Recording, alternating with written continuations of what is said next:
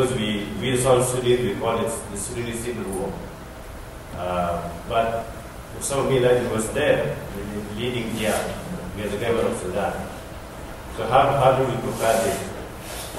Is it the Sudanese Civil War was terrorism war or they different? Well, let me deal with the first question first in terms of these comments which have been made, which were reported in the press. One party cannot unilaterally abrogate the peace agreement. If you look at the details of the peace agreement, you will see that the National Congress Party does not have the right to unilaterally abrogate that peace agreement. It was a peace agreement which was negotiated between the parties, but supported and witnessed by the entire international community, or the UN, the major countries in the region, in Europe and the US. There is a lot of attention and time being allocated to monitoring the actual implementation of all aspects of the CPA. Okay, there's considerable resources also being devoted to that. Now, what people tend to forget is there are 7,000 or 8,000 UN peacekeeping troops already in Sudan. There are blue hats, but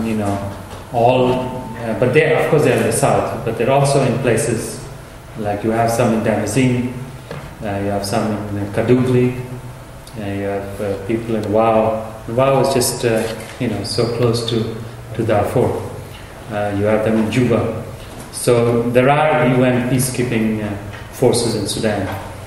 The question is of deploying them in Darfur and also sort of transforming the African Union mandate.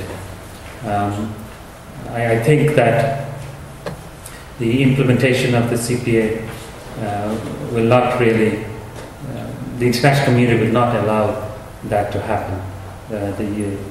The Khartoum regime is saying we're walking away from it.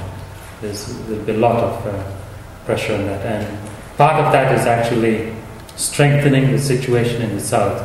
So investing in the south and the people of the south, in the capacities of the government of Southern Sudan.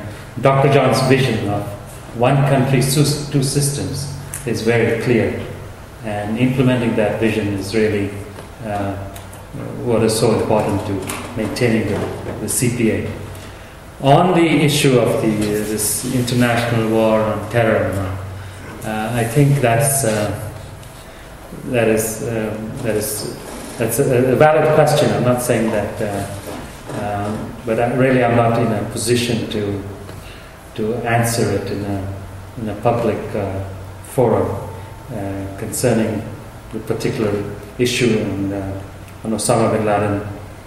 But I can say one thing, and that is we have sanctions against the government of Sudan related to terrorism, but we also have a dialogue with them on related to counterterrorism. So we're trying to do it both ways. And if you saw the 60 Minutes piece yesterday, which really focused on Darfur but touched upon the subject you were raising, that's quite accurate in terms of what was related to in that piece. So I'll leave it as that in terms of.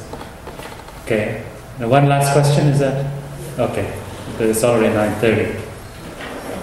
Yeah. We learned the National Congress Party in Sudan is threatening the SPLM. The UN forces went to Darfur, then the CPA will be over. What do you think will be the reaction of the international community? I think I just responded to this. That was the same question which was mentioned. I don't think the international community is going to sit by and see the national or any one party walking away from the CPA. There's too much at stake for Sudan, for the region, and for the international community to see the CPA actually collapse. That's kind of, okay. I think we will, it's 9:30, so I think we will. What is it?